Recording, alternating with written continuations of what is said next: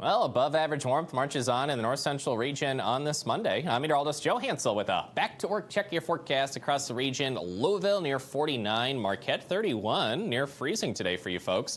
Fargo at 27 degrees. Now, basically everybody is way above normal again today.